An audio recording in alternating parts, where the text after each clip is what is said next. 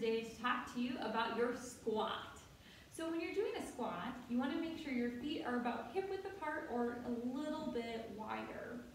When you're performing the squat, you want to make sure you're coming down low enough so your thighs are about parallel with the ground.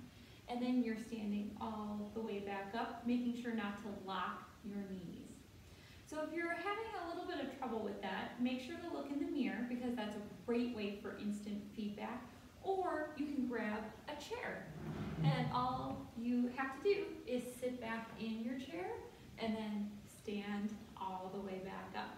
That'll help to make sure that you're doing the squat